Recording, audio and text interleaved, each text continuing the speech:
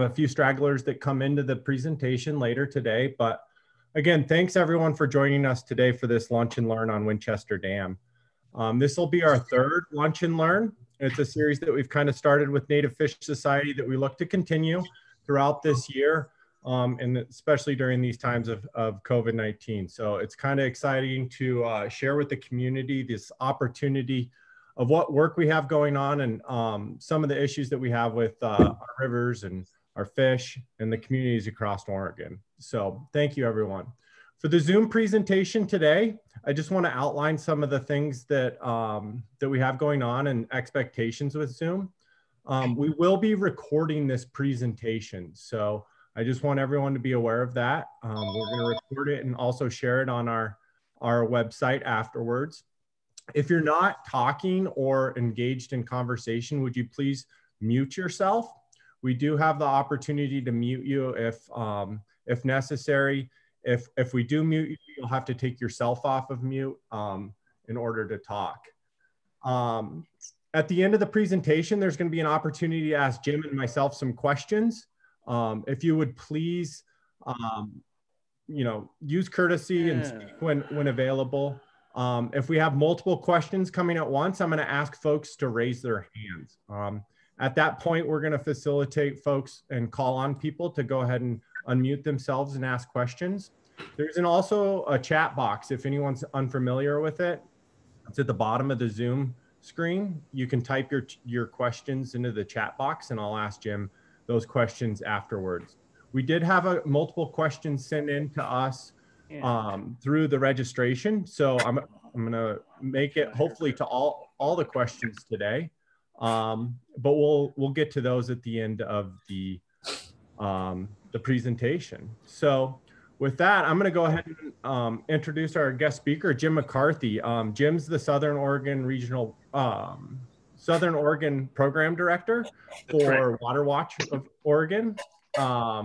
He's been amazing, and I just want to give a huge shout out to Jim. He has led the efforts and information on Winchester Dam for years now, and he's really kind of been the North Star for all of our folks working to bring these concerns up with the dam. So I want to thank Jim for his efforts. And with that, I'm going to go ahead and hand it over to him.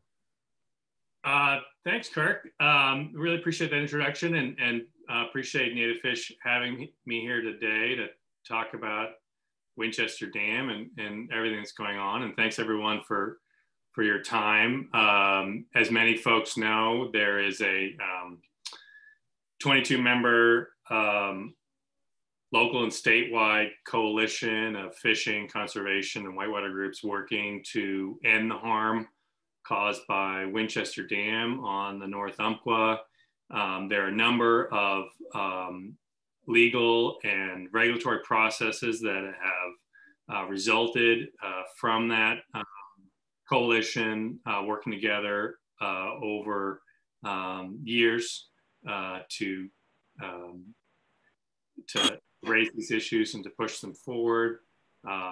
Native Fish Society, Steamboaters, TNF, Umpqua Watersheds, a lot of groups have been working very hard for years on this. Just recently, it's gotten into the news, but it's something that actually has been something that folks have worked on for years. And even before our coalition, Winchester was the subject of a lot of regulatory attention, a lot of legal attention related to its impact on fisheries primarily, and the harm it has caused and is causing. So I do have a PowerPoint. Is that something I can share, Kirk? Correct. If you click share screen at the bottom, you should be. Okay, I'll share my screen and then hit my PowerPoint here, and let's see if I'm competent enough to do this. Can you guys see the first slide? I'm supposed to go down. Yes. Okay, great. So this is Winchester Dam on the North Umpqua River. It's 7 miles from the confluence with the main stem. It is one of the state's highest priorities for correction of fish passage problems because it impedes passage of migratory fish to 160 miles of high quality habitat. You'd be hard pressed to find a dam that impedes passage to more miles of high quality habitat in the state that is not slated for removal. This dam dates back to 1890s, as you can see. It is a little bit of this and a little bit of that. It's a crib dam that originally was quite a bit smaller and didn't go all the way quite to the north side. There wasn't a fish ladder when it was first built. It was built for hydropower and water supply. Originally, it was added to and increased in its height in the early 20th century, and is now a concrete, timber, and steel construction that is about 16 or 17 feet tall. It was largely destroyed in an economic sense as a power generator by the '64 flood. Pacificor's predecessor at that time removed its interest there and gave the dam up for free to the Winchester Water Control District, which is a district that was formed specially in the late '60s to take possession of the dam. Again, they got it for free because the dam was no longer economical to run as a hydropower dam. So it hasn't produced hydropower for many years. There was an effort in the '80s to put hydropower back on the dam. This was because the state condemned the dam for being unsafe. The dam has a number of issues that affect public safety, its structural integrity, and also cause harm to fish, and I'll go into that in my presentation. But in the '80s, the state condemned the dam in order to be torn down and rebuilt, or just simply torn down. That was the subject of what's called a contested case. So the district pushed back on that. Again, this is a district formed especially to own the dam for recreational purposes, primarily water skiing, as far as I can tell, on the lake.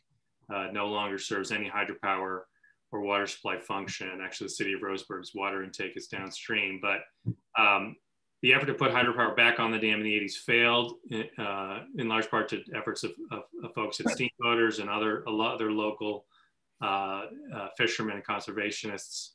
And that meant the funds were not there to rebuild the dam as was intended through the hydropower push, was that the hydropower would somehow fund the rebuilding of the dam, even though in years past, Pacificor, presumably an expert on maintaining dams economically, had decided it wasn't economical to maintain the dam to run hydropower. So that effort failed in the '80s, and indeed the effort to condemn the dam even failed. The pushback was so strong from the owners that they were able to achieve a settlement, a new dam safety order that required the dam to be inspected on a regular schedule approved by the state, by an engineer hired by the district.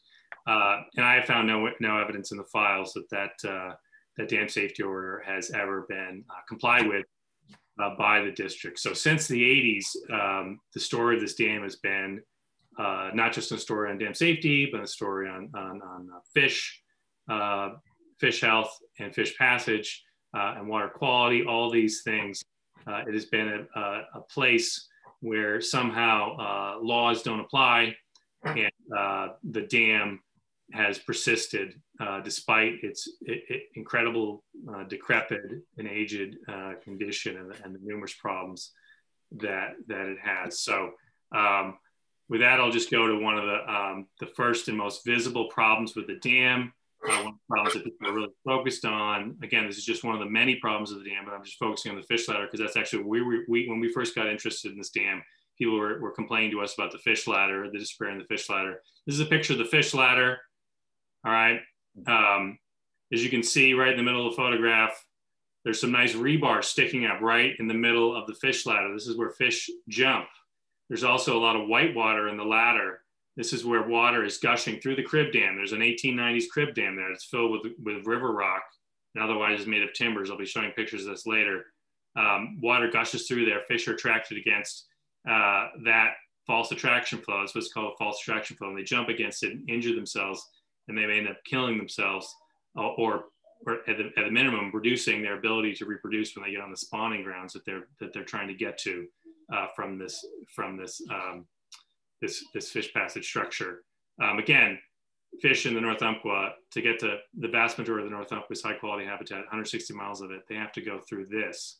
Again, this is not part of the design, but this has been almost a perpetual feature in the dam, that there's this false attraction flow that leads fish to a dead end in the fish ladder and causes them to jump above rebar spikes that have not been repaired for years. So the next thing I have is just a video that I took last year in March, showing fish jumping repeatedly at the false attraction flows outside the ladder in the dam. This is the most visible place in the dam where you can see the false attraction flows. There's false attraction flows throughout the dam. You saw fish jump there. There's about 16 fish that'll be jumping in this video against that false attraction flow near the rebar spikes. There's another 4 fish that you can see. It's harder to see the fish jumping against the false attraction flows in the rest of the dam, but they're there. And also, about midway through this video, you'll also see 3 fish falling over the back of the dam. So that's another concern with the fish ladder and the fish passage of the dam, that when fish come up the ladder, they're exhausted by these dead ends. They're exhausted by jumping at false attraction. They get to the top of the dam, they fall back over.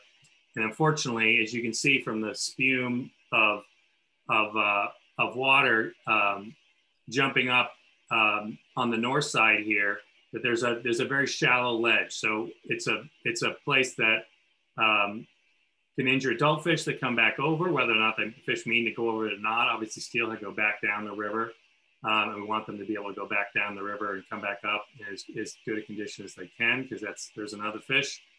And of course, juveniles that go over this side of the dam are going to be especially harmed by falling on shallow rock. There's another fish jumping. This is a main issue. Now, again, one of the things I want to point out about this fish ladder too, its placement is very bad for fish attraction. You can see here at the lower corner, that's supposed to be, according to ODFW, the winter entrance, the high flow entrance. You won't see it in this 4-minute video. You won't see a single fish jump into that low flow entrance. You can see fish jump over and over and over again at the false attraction flows in the face of the ladder. When fish approach this dam, they come at the south end of this dam, which is hundreds of feet wide, and they have to swim across hundreds of feet of false attraction flow, past exposed rebar, eroded concrete of the dam, at the base of the dam, to find their way to the fish ladder. And then they get in the fish ladder, and the fish ladder has flows into the dead end here at the bottom corner, which I'll be showing you some detail of later. So the fish ladder is a major problem. I mean, obviously its structure is a problem as well. I mean, it has a bunch of like I said, false attraction, injury, hot spots. It has, the attraction flows are poor. It had, the flow, just the basic flow, even without the false attraction to the crib, the flow over the dam makes finding the ladder's entrances problematic. There's right angle turns. The ODFW's ability to control flows is limited. They don't have a substantive system for controlling flows. As we found out, one of the first things we tried to do as a coalition was offer via ODFW to the district to have an engineer paid for by our coalition go in there and create a substantive system for maximizing the efficiency of the ladder across flows in the river. That offer was rejected by the district via ODFW. But that was one of the first things we did as a coalition to try to address the issues of the dam, and we were rebuffed by the district. So I'm gonna go to the next slide here. This is just a close-up of a fish striking the eroded concrete and rebar spikes as it's jumping against the false attraction flows. Those poor guys should be coming up in just a minute.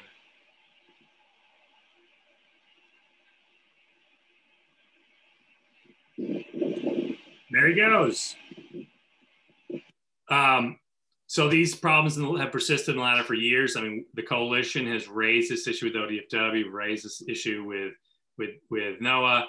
these are issues that we've been trying to resolve. ODFW has sent 2 letters since we started pushing. They sent a letter in 2019 to the district. They sent a letter in 2020 to the district asking for repairs to the ladder. The district has done inadequate and temporary repairs that have fallen off.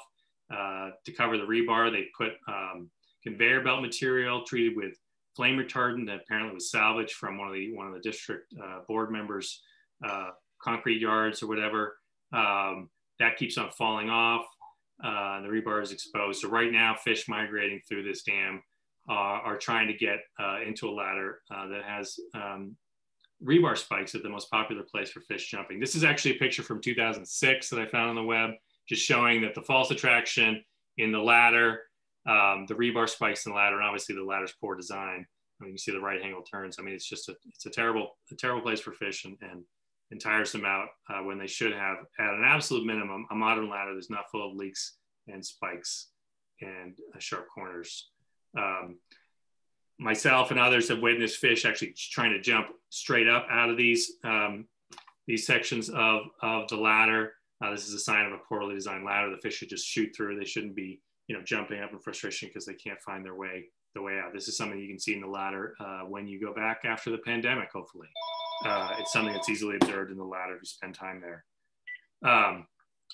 This is what the ladder looks like dewatered. Okay, so this is where fish, remember the fish were jumping in this corner. That's what they're jumping and falling against. You can see the eroded concrete. You can see the sharp edges everywhere. If you have a sharp eye, you can see that they put in pressure treated wood. Pressure treated wood is not allowed to be placed as a piling in essential salmon habitat. This is essential salmon habitat. It's a picture from 2009. Much of the crib dam, as far as we know, has been replaced by the owners with pressure treated wood. Pressure treated wood is also advised by the EPA and other authorities not to be anywhere where it comes into contact or indirect contact with water for a drinking supply. This is 50 feet upstream from the city of Roseburg's water supply. This is another shot of the pressure treated wood in the crib. You can see what the old crib from the 1890s looks like and what it's been replaced with pressure treated. Again, this is the area where the water is gushing through the dam because the cobbles in the crib dam, which is kind of like a railroad trestle with a slate on its side with a kind of dance floor on one side that's this pressure treated wood, and then you fill it back in with rock, and then once you seal everything up, the river comes in and just excavates out the rock, and I'll show you pictures of this, and then you just have gushers through the crib face. There's 370 feet of this that fish have to navigate, false attraction flows in the crib face before they even get to the entrances to the ladder. So there's a lot of injury going on here. There's a lot of false attraction. There's a lot of exhaustion. It's costing everybody who cares about the fish in the river every day. This is a 2013 photograph. So those ones from previously were 2009. This is what it looks like again in this area where fish are attracted to jump. There's a pressure treated wood, which is known to be toxic to fish. So now we'll go on to the next hot spot, which is the crib face. So this is a century-old cobble-filled wooden crib, which regularly produces holes across its 367 feet between the concrete abutments. So this is just a bunch of fish false attraction flows and fish entrainment spots. So these false attraction and entrainment issues persist for years between dam repairs. And we can see in the record that even when they do dam repairs, they only, the engineer says things like, well, we cut down the flow through the dam by 50%. So again, you still have false attraction flows even immediately after repair. So flows through individual holes in the crib face actually exceed the flows for attraction into the fish ladder. So again, the entrance to the fish ladder, the flow coming out of the entrance to the fish ladder is smaller than many of the holes in the face of the dam. An eroded reinforced concrete sill runs over the entire length of the crib dam, further subjecting fish to injury by exposed rebar and eroded concrete. This obvious source of injury has been left unrepaired for years. So here's a video taken by a lamprey researcher showing what the flows to the crib face are.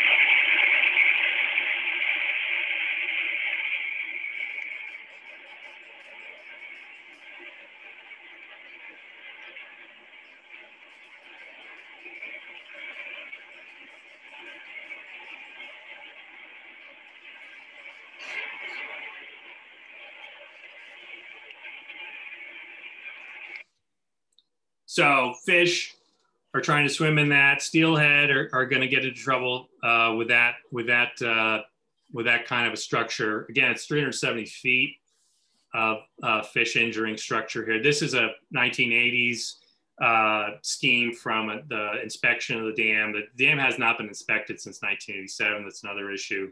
It hasn't been comprehensively inspected since 1987 by a professional engineer. This is just a diagram showing areas of leakage in the dam. There's a significant amount of leakage against the south abutment, but there's leakage all throughout the crib. And this leakage is extensive. Again, here's another scheme showing leakage areas in the crib from inspection. This is a more recent inspection showing areas where rock eroded out of the wood crib. And deterioration associated with leakage through the crib. Again, false attraction flows. And again, you can see the nice metal bolt ends that protrude from the dam, causing injury to fish when they jump. This is a picture showing kind of what the false attraction flow looks like when you take away the cover of the cascade over the top of the dam. This is at a time when the dam was so poorly kept up in the 90s that water didn't run over the top of the dam on the south side. This is again from that period, which gives you an idea of what occurs when the dam is not repaired on a regular basis. This dam hasn't seen significant repair since 2013. This is the calculation of the flows, the false attraction flows through the crib face. So this basically says when they had a flow of 1,051 CFS, they estimated that the leaks in the dam combined to 370 CFS. Again, this is when the fish ladder inches only flow like 47 or 43 CFS. And this is when there was a bypass for hydropower, which brought in 346 CFS. So presumably, that flow would proportionally be going through the over the top and through the holes without that exit for hydropower, since we don't have that any longer. So again, we're talking about serious false attraction, bringing fish into areas with significant risk of injury and death. So this is what it looks like when a cross section of the crib. This is what happens. This lower figure shows the concrete cap, which is put over the predecessor crib. The concrete cap creates a nice vortex here that excavates out the cobble, creating false attraction flow through the dam. But also the excavation occurs very much against the seams of the crib. That's why it was such a problem at the ladder. There's a seam of concrete north abutment against the crib structure. That creates a lot of water force right against that seam, which works out the cobble, and then you end up with that gusher of false attraction, leading fish to jump over and over again against rebar in the fish ladder. This is what it looks like in the crib when you don't repair the dam on a regular basis. This is from the 90s, but again, the dam has not been repaired since 2013. So there may be similar scenes inside the crib right now. And this is obviously a terrible place for fish to be attracted into. This is just showing you the rebar and eroded concrete in the sill at the base of the dam. You can see also the ends. So the dam is held, the crib dam at least is held to the river by essentially rebar spikes shot through at an angle into the crib face and bolted to the bedrock. So that's why you see those bolt faces. That's what's holding the crib dam in place. It's got a concrete sill down there full of eroded concrete. Again, there's a narrow bench of bedrock all along the north half of the riverbed, which were fish either falling against as they're juveniles or adults out migrating, or they're falling against as in-migrating adults. Jumping against false attraction flows. Again, if they're coming up the main stem, they're going to come to the south abutment, and then they're going to have to navigate all this to get to the ladder, and the ladder itself is totally inadequate. So here's just more showing seepage, sources of injury, rebar spikes, places the fish could be injured and die on the dam.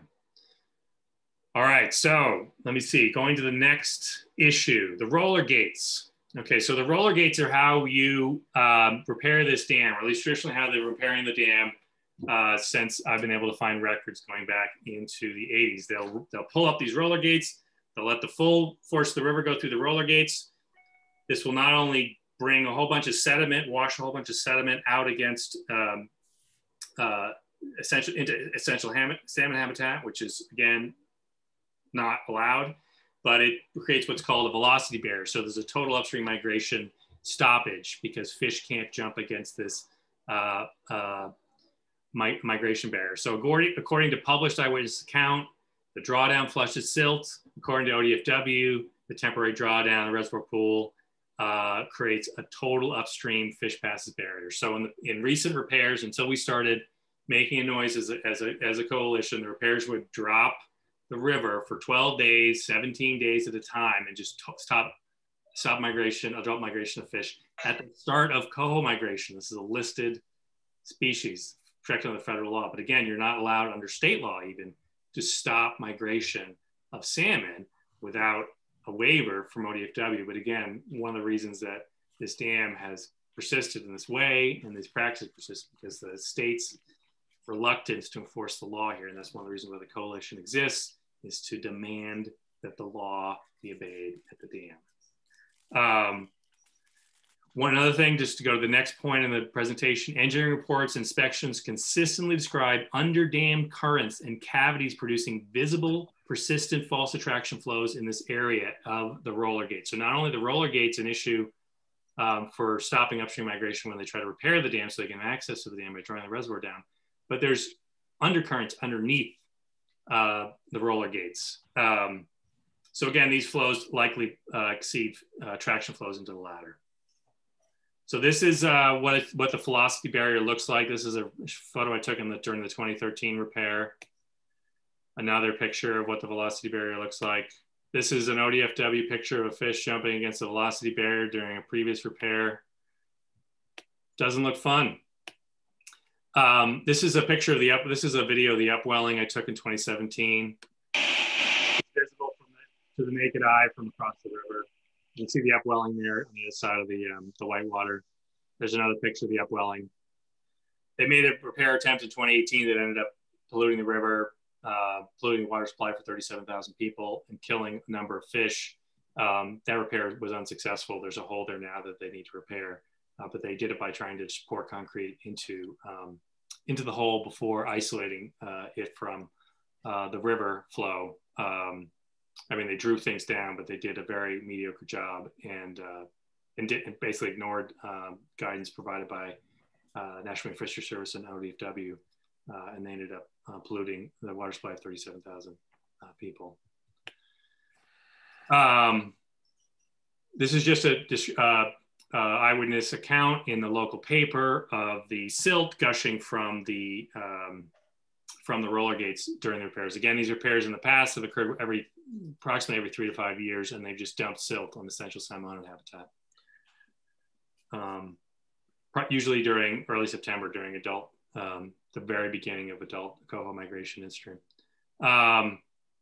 So the hotspot number 4 for both safety and fish is that the dam south abutment lies partially on sediment and debris. It's not sealed to bedrock. So that means it's perpetually undermined by flowing water.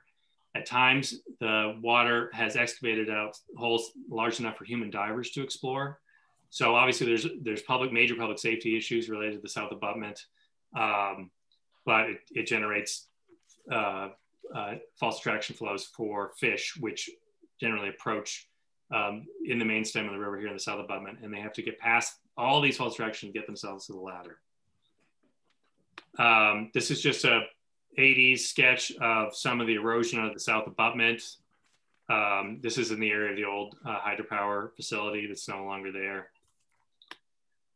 This is just another area sketch showing what shows up in like all the inspections, that there's whirlpools here, that there's seep holes here, that there's upwelling on the other side. This is bad for fish, and it's also dangerous to have from a public safety perspective. This is one of the areas of the dam that's most likely to fail. I just wanted to quote a memo to Governor Atiyeh from the 80s. This is during the push to get the dam condemned. The hazard potential for the structure is primarily the potential for loss of lives of people downstream. Other concerns include damage to the water intake and to the highway bridges. So this is something that people have known about for a long time. The state safety folks, they've been a focus of our push. We keep demanding that they apply the law here. We finally got them to essentially order the district to finally have an emergency action plan that complies with law. So literally they don't have an emergency action plan that allows them to notify authorities appropriately and react to help first responders save people downstream and protect property downstream, because they couldn't be bothered to respond to the Water Resources Department asking them in writing every year for over a decade to update their emergency action plan, which dates to 1987, which is also the last time this dam was inspected comprehensively by a professional for safety. And at that time in 87, when the engineer inspected, they said the dam, it was well past its useful life and should be inspected every year, which has not occurred. So this is just a picture of one of the other issues of the dam, water quality. So one of the things they don't do with the dam, or the dam owners do not like to get permits for their repairs. So we have not found any record of permitting for repairs of this dam going back into the 90s. We haven't found even records of professional engineers being involved in the planning of repairs. They did have a professional engineer observing their repairs, but they never had a design or an engineering assessment since the 90s to tell them how to best repair the dam and how to do it in a way that reduces harm to fish and water quality. So this is their repair attempt in 2018, as seen on Oregon Explorer. You can see the plume of sediment going downstream from the south abutment. Here they built a crib dam, I'm sorry, not a crib dam, a coffer dam, by dumping gravel into the river that was filthy and causing a whole bunch of dirt to go and sediment to go downstream. And then they dumped green concrete in the river, which flowed downstream and past the city water intake, and also the caused turbidity at the water intake for the Umpqua Basin Water Authority. So that's a major issue. The public drinking supplies impacts, we're working to make sure that they are permitted for repairs going forward. So not only would they protect fish and then not do things like cause total upstream migration stoppage and cause pollution spills that kill fish, and repair using toxic materials toxic to fish, but that they actually have enforceable permits that tell them how to make repairs in a way that avoids all those impacts. And again, they have been instructed. They were instructed by letter from the Water Resources Department in 2019 that the dam was in poor condition and needed repair of known safety issues soon. Those repairs have yet to occur. Our inspection was called for during that same letter. That inspection has yet to occur, but a comprehensive structural inspection of the dam. They have produced nothing in writing for the safety officials to see since 2019, indicating what their plans are for repair of the dam. As I mentioned, ODFW sent them a letter in 2019 asking for repair of the fish ladder. They sent them another one in 2020 asking for repair of the fish ladder. Those repairs have not occurred. And so all this comes to where we have been dealing with what we believe to be scofflaws and people who just will not make a good faith effort to obey the law. They just find ways to skirt it. So as a last resort, we have brought suit this fall in November for violations of the Endangered Species Act, ongoing harm to coho, which are listed. But obviously the harm is occurring across all the species that try to get across this dam, including lamprey, which are decimated every time they draw the dam down for repairs. There's a lot of young lamprey that live in the sediments above the dam and are dewatered and died. And then there's the water quality impacts. And then of course there's the public safety impacts. if you have a dam that's not in good condition, is it more likely to fail? And when it fails, do you have the systems in place? And are undertaking those practices as required by state law to make sure that you're prepared for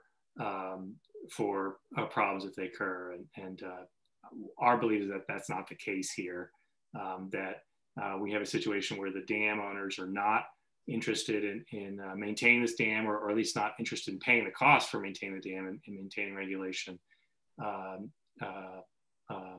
compliance.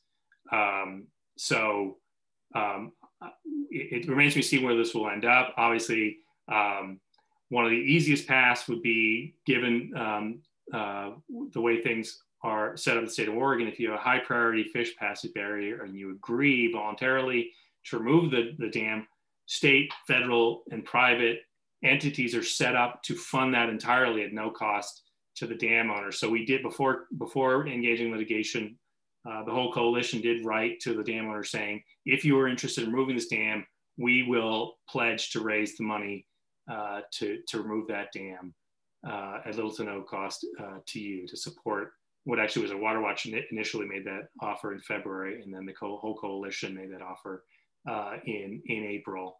That was rejected by the district. But obviously they could do a significant rebuild on this dam. Judging from the last time they were asked to do a significant rebuild where they tried to get hydropower, they don't have the finances to pay the tens of millions of dollars it would cost to do a significant rebuild in the dam. But clearly this structure is years past its useful life. It's dangerous. It's poorly maintained as it is, and it's a hazard to fish and water quality and public safety. So with that, I'll just conclude my presentation. Jim? Great work. Bob Schultz here. Can you hear me? Thank you, Jim. Bob, can you wait just a second? I just wanted to say thank you, Jim. Yeah. Great work. Yeah, we have a couple of questions that came in, but Bob, if you've got a question, go ahead and kick us off here. Why don't you? Yes, sir. I'll follow in your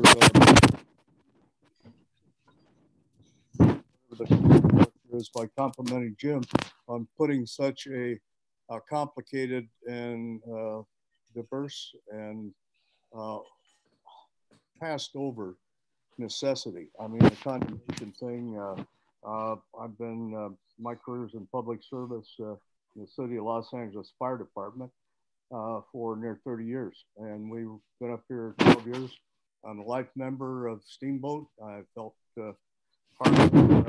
in favor of anything that would protect, first of all, people. People eat fish, the whole sequence of who thinks in this process. And what occurs to me is where does the Army Corps of Engineers step in on this? That's one part of it. And it seems that there have been precedents already. And we don't have to, it seems to me, we don't have to kick off someone adopting a code. And they should adopt a code or use somebody else's code rather than kick off a brand new court case. Yes, it's you guys have put in a lot of work on this, but kick off a new court case. It's like not adopting the International Association of Building Officials, and every town down to 2 or 3 people, whatever they call a town, that has to go out and write their own codes. You adopt this stuff by reference. And these safety issues, I was in the fire service in 1963 when the Baldwin Hills earthen dam concrete cover failed. And yeah, we lost 8 people. We didn't lose any firefighters. We were in there with the first Bell helicopters to pull people off roofs. So, you know, it occurs to me that somehow this omnibus, and I'm thinking Corps of Engineers, I'm thinking coalition omnibus study, it seems to me that you folks have carried the ball beyond belief. And with the premise, it seems the primary premise is river protection. Upstream, we got a wild and scenic river portion. Frank and Jeannie Moore's, we know them We know them well. When we moved up here, I've driven Frank and Jeannie in the Veterans Day Parade. I don't want to carry on and take up any more time, but where is this coalition? Are you going to head I mean, you got attorneys that may be hungry for taking this. That owns it, funding it, they're going to walk away from it. Yeah. So, Bob, there was a lot in there. I appreciate the question and your comments.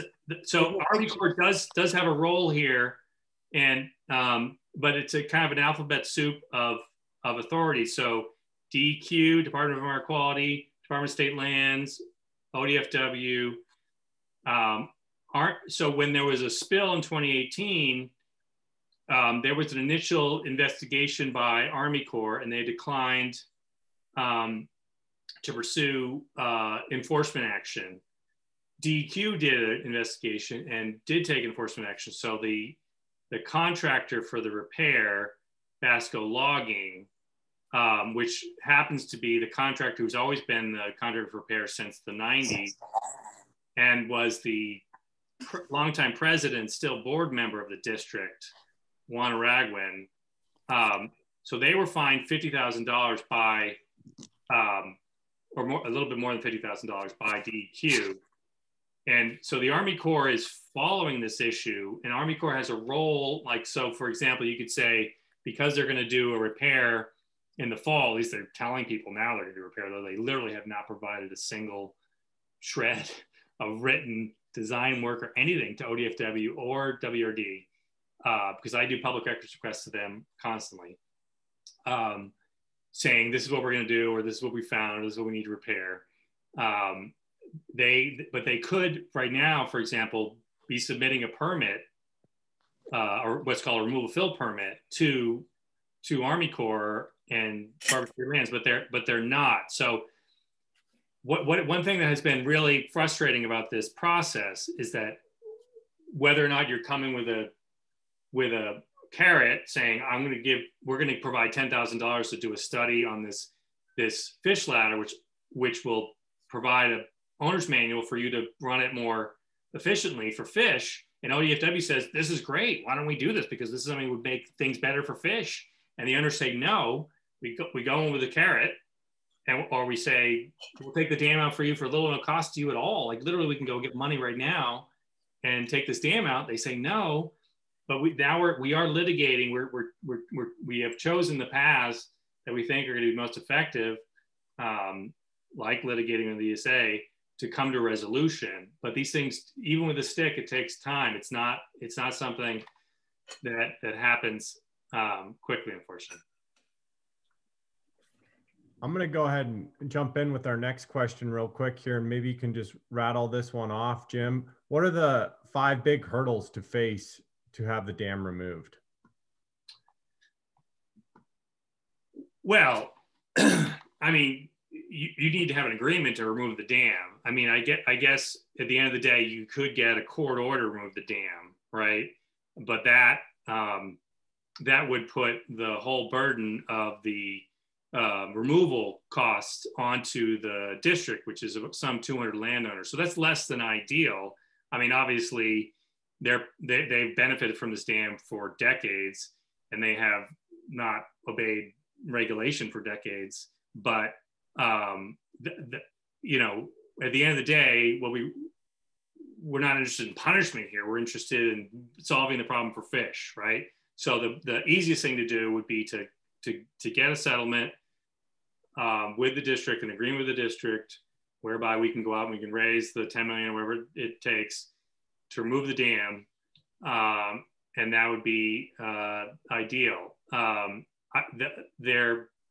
at the end of the day, I mean, there is opportunity. There's opportunity, but it's just a matter of changing minds or people realizing liability. I think one of the things that the people in the district are learning is that the laws do apply to them, which is something that hadn't occurred until this coalition was created. Excuse me, Jim, you got Pete holding his hand up here. I do. Excuse me.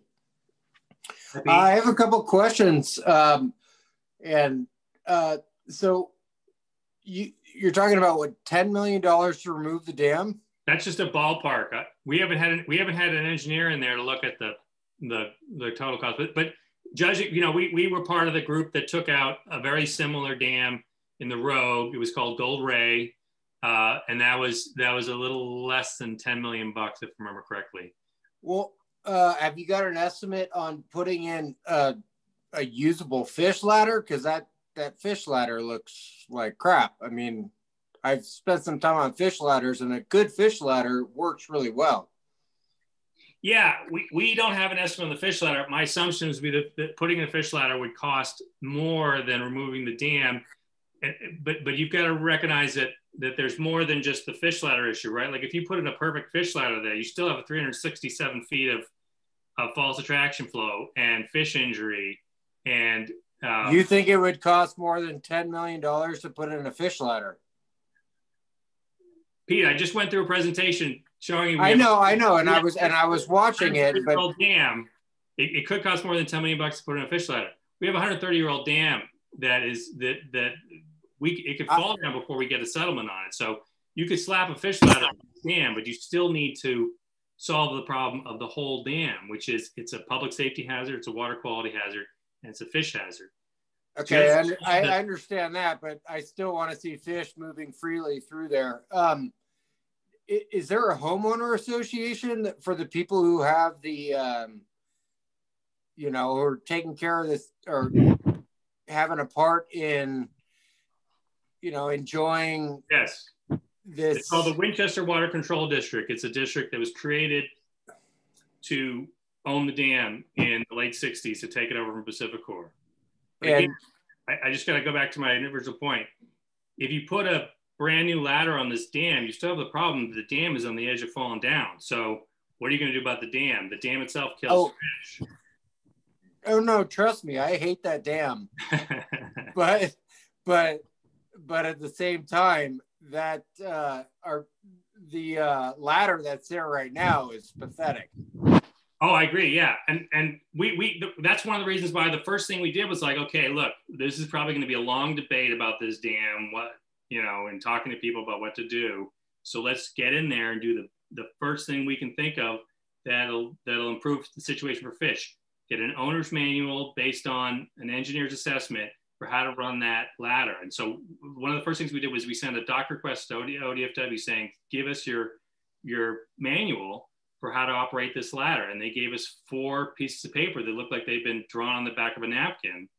And we said, guys, you don't have a substantive system for running this ladder. And they said, we don't. I said, well, we have, $10,000 and an estimate from an engineer to go in there and do that. And they said, okay, well, we'll go get permission from the district. And the district said, no way, we're gonna let you in there. In fact, the district wrote us a letter saying that it was subversive for us to suggest that we wanted to get in there and repair the ladder. So one of the hurdles for just replacing the ladder too is you got to get the permission from the owners to do anything. But again, you always have to do a cost benefit analysis when you're using public money. And I would say that in my experience, it would be very unlikely that just replacing that ladder would pass that, because you'd have to replace the whole dam to end harm to fish. Okay. Well, you don't have a picture either. No, because I covered it. Here's another question that came in through the chat. Who's responsible for enforcing these regulations, and aren't they going to do it?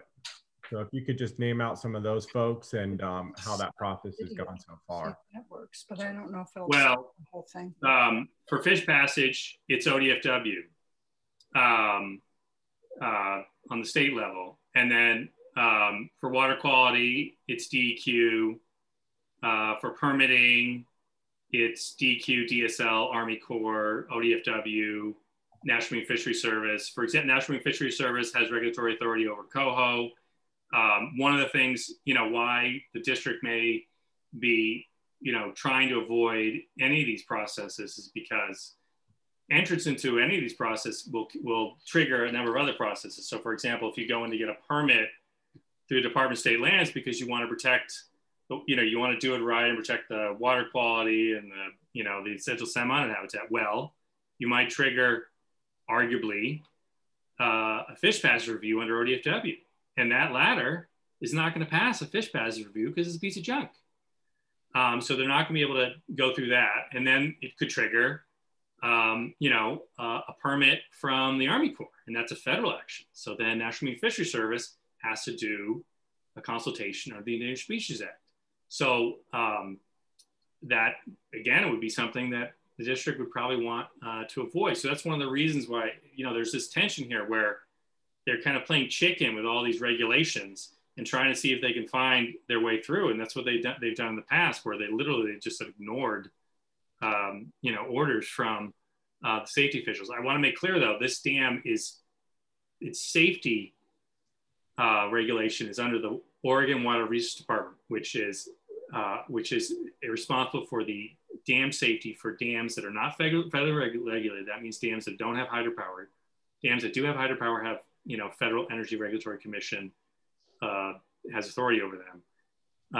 But on the state level, if you have a dam that isn't otherwise regulated by the feds, it's regulated by the state. And those people are incredibly underfunded. There's a gazillion dams.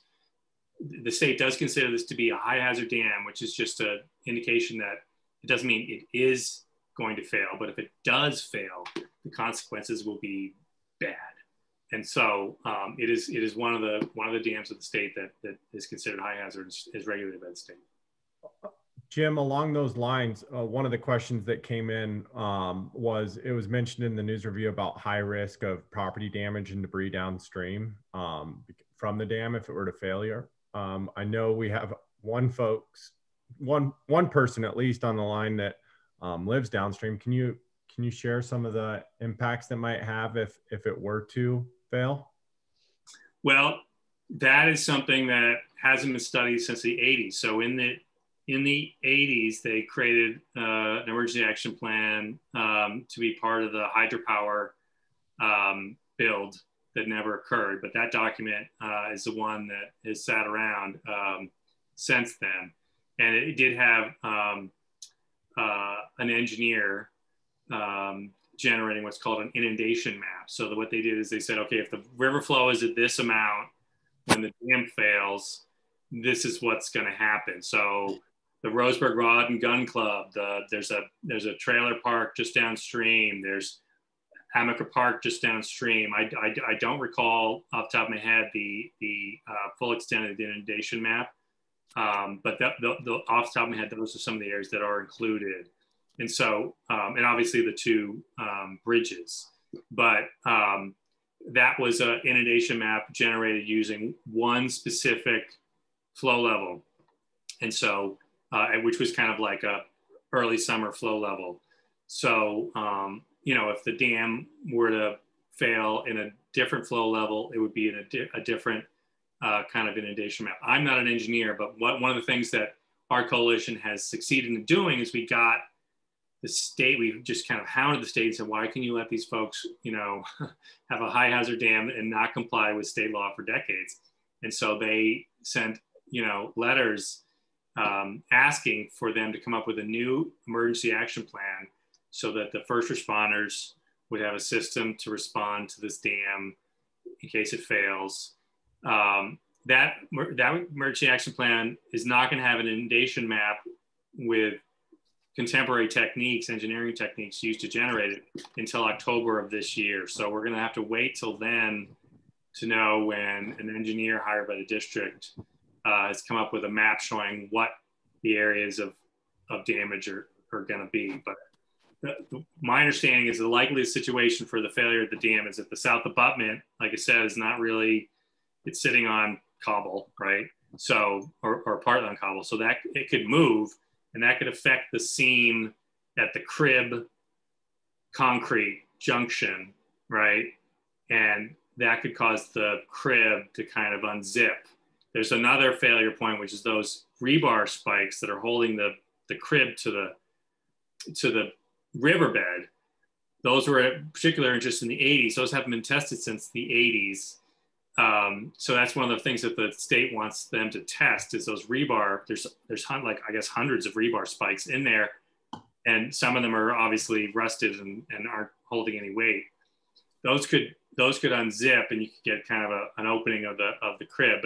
But because they do so little repair to the crib, there's so many false attraction flows that the ironic thing is what's good for public safety there is for the river to scour out those holes. So there's actually less tension against those rods. So all these fish are jumping into the false attraction flow, but actually the tension against the crib is being reduced by having that flow go through the face as opposed to over the top. So my understanding is those rods are of significant concern, but people are not that worried that the crib is going to fail just because it's so full of holes, and so there's less tension. But the south abutment, because it's foundation being excavated by the river perpetually, that's an area that they're concerned about, and that's right up against the city's water intake too. So that should be an area of concern for the city of Roseburg. Awesome. Jim, may I interject here? Just short. I'm not going to belabor it as I probably did on the first out of the box here, and I'm not trying to grandstand, but what does this all distill down to? You folks have gone, you've broken everything in your mind, I should say body, to assemble these facts and put this thing on the track. How would it best distill into not maybe the fish are an ancillary issue here. It's public safety and it's the Corps of Engineers. And if there is that public safety and the feds, especially now with the administration, somebody is busy, and whether your organization and your affiliates can get together in an omnibus and take this to the feds. The local authorities have repeatedly, as you pointed out, they walked away from it. Condemnation orders, this, that, and the other thing. Who's going to carry the banner on this to get this done without going through another 10, 15 years? I'm not going to live that long, but I sure as hell don't want to see my compatriots in the local fire, police, rescue business trying to get an inflatable in there and pull some people out of the water, you know. Well, we don't have all that. I'll just so again, Army Corps did send a letter saying they likely need a permit next time, because the last time they polluted the river when they didn't get permits when they did the repair in 2018. But we've appealed to Army Corps to do more here and to require permitting. It's not clear to me, and that the Army Corps is willing to do as you suggest here and come in here and drive the issue to a head. So we continue to communicate with Army Corps, but again, because it's a state safety issue, because it's not a federal regulated dam, we're really just appealing to the state. But even the state actors are reluctant. And I got to say, you know, I mean, you look at the correspondence between, you know, the district and these, you know, whether it's the local, you know, Douglas County safety person, or the state safety person, or ODFW, you know, when they're talking about repairs of the dam, I look on these emails and it's like, who's on the emails? There's no engineer on the emails. It's like the district board and their attorney. It's like, this is, they're very, I think, look, I mean, they had a $50,000 fine for pouring green concrete into the river.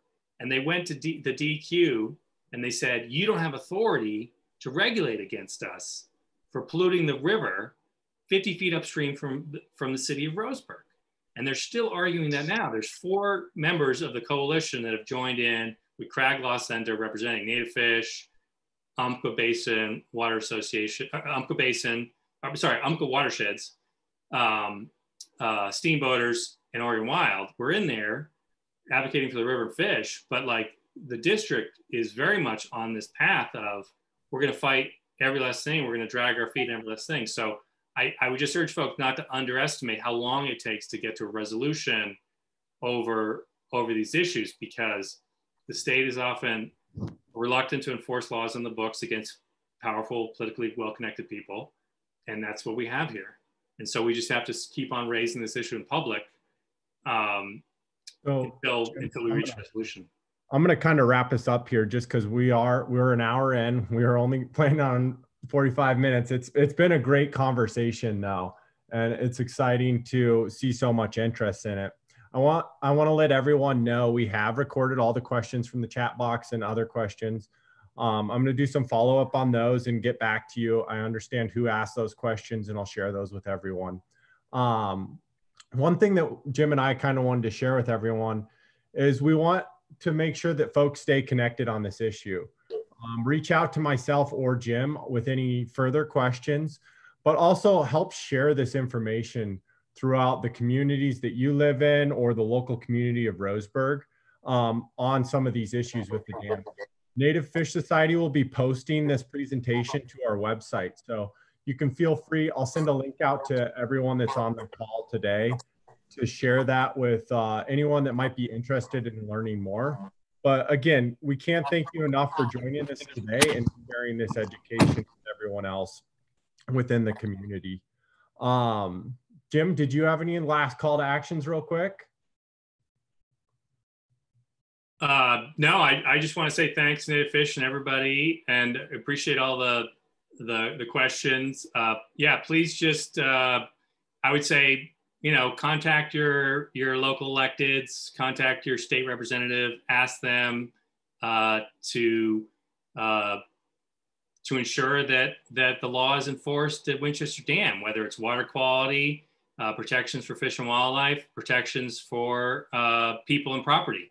All those things are at stake with this dam. And the reason is because keeping a dam is very expensive. And one of the things I should just mention is this district runs on a budget. Its typical outlay on a year is around $12,000 a year. $11,000 is for the board's insurance, $1,000 for miscellaneous fees.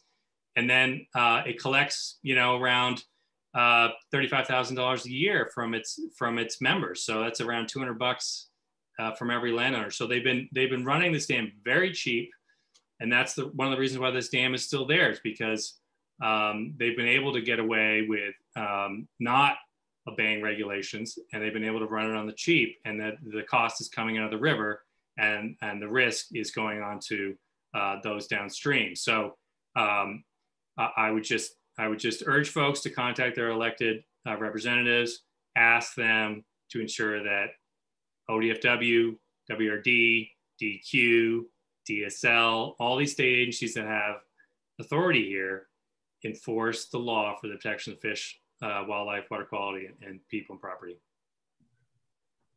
Awesome. Well, thank you, Jim. Thank you. So I just want to leave us today with a thank you to Jim. I also want to give a shout out to Jennifer Fairbrother, our conservation director, for running the Zoom account for us today and helping out with some things. Next week, we're actually going to be doing another Lunch and Learn. It's going to be on utilizing drones to protect endangered species. It's going to be with drone pilot Nick Wagner, and he's going to share about utilizing these drones to advance the efforts to reform steep slope logging in Oregon's coastal range. So if that's something that interests you, keep your eyes plugged in for that. We'll be announcing it later this week. But thank you all, and thank you, Jim. Stay tuned. Great job, Jim and Kurt. Great job. Thanks, Tim. Have a good day, everyone.